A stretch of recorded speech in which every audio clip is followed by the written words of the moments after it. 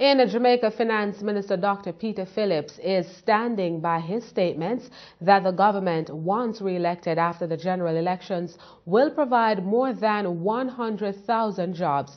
Dr. Phillips says those jobs will come from the business process outsourcing, BPO sector, agriculture and energy. We added 39,400 jobs between 2013 and now. And I say that when you look at the projections of investments that we know, investments in the tourism sector, investments in the BPO sector, investments in agriculture, investments in energy, where we have more than $200 million of investment taking place now, investments in the ports, investments in manufacturing. We say we believe that more than 100,000 jobs, more than 100,000 jobs will be created in the next term. Who can find fault with that? You should jump up and cheer instead of you try to find fault.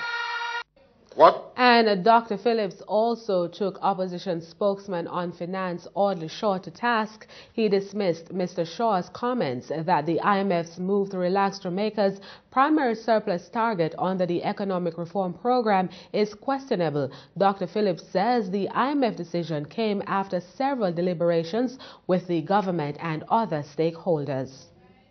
This last week, the representative from the IMF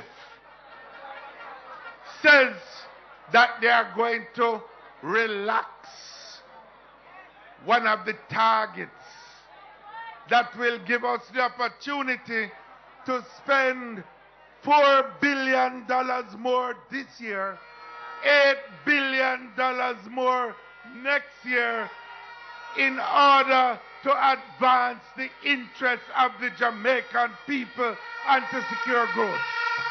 Him say it is curious, but it was a thing that many people were asking for.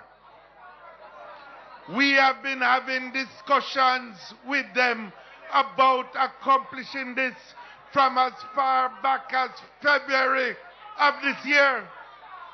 Why now?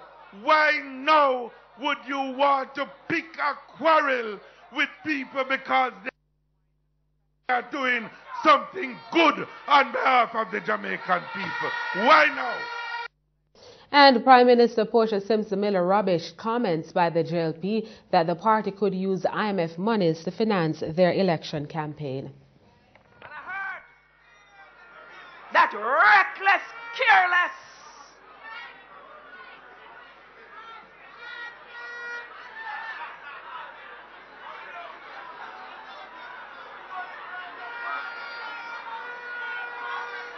that the IMF's relaxation of the primary surplus target would make money available for election spending.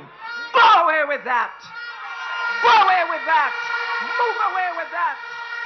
We don't need to get the IMF money to spend it to buy no elections. Whatever money we get will be spent on the people.